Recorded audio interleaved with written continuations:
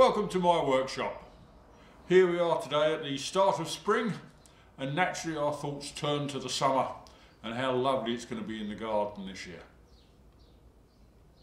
Now, something I've always wanted is a fire basket to have in the garden, somewhere you can sit around at night and just sort of warm your feet up and toast your hands and perhaps the odd marshmallow or two. It would be quite easy to make a basket and stick some logs in it, and we'll call that a fire basket, and that's what a lot of people will probably do.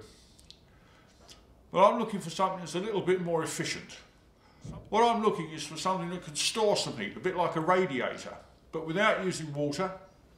Something that I can leave outside in the garden all the year round and just use it when I want to use it.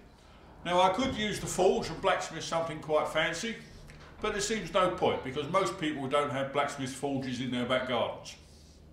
So instead, for this one, I'm just going to keep it simple. So all you'll need is some 30mm by 30mm angle iron, and that's the 3mm wall.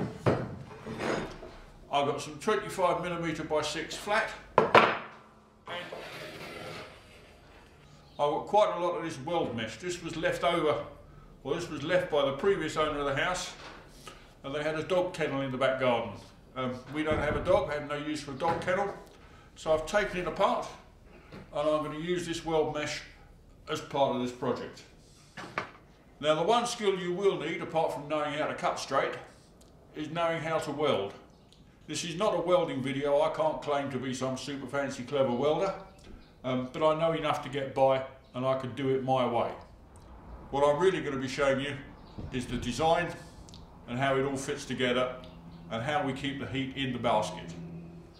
So I've cut 4 pieces of angle iron at 500mm long, 4 pieces of angle iron at 328mm, and 4 pieces of the flat at 328mm.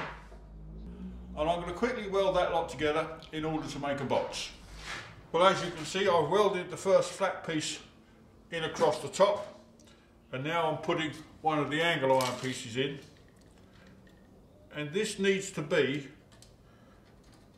283mm from top to bottom.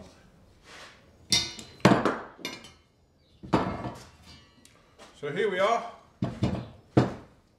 That's the first frame made.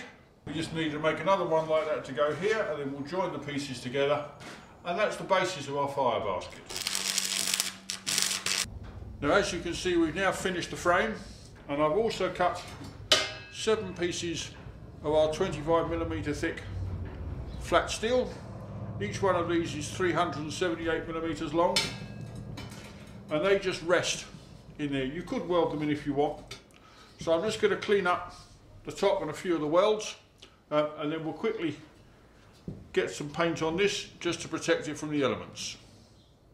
Now, for the next part, I had a load of this weld mesh left over from what used to be a dog kennel in my garden.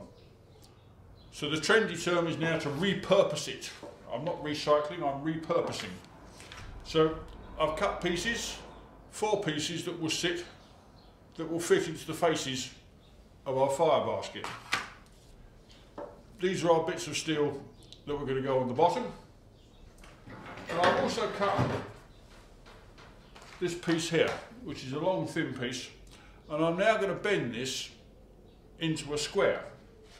So I'm just going to put it on the edge of the bench, count 1, 2, 3, 4, 5, so I want to bend it there.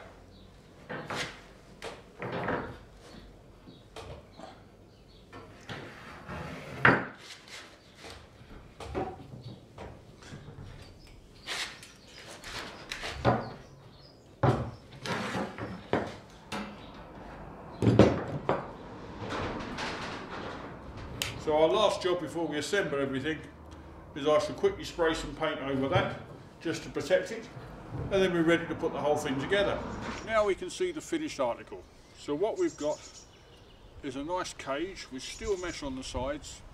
We've got our steel mesh box in the middle, and in between the two I've put a nice load of Scottish pebbles. The idea being is we now light the fire in the centre here. Not only do we get the benefit of the fire, but also the fire will then heat the pebbles, and the pebbles will then retain some heat, so we'll get a heat radiator as well. Sounds like a splendid idea, doesn't it?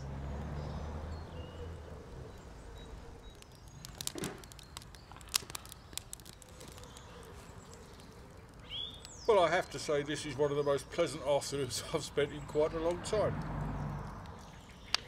This has been on for about half an hour now. The stones have had a chance to really heat up, and they really are radiating quite a lot of heat. It's quite impressive. I rather like this. Well, I think I'm going to be here for the rest of the day. So thank you very much for watching the video. Hopefully you liked it. If you do, have a look at some of the other ones on my channel. You never know, you might like one of those as well.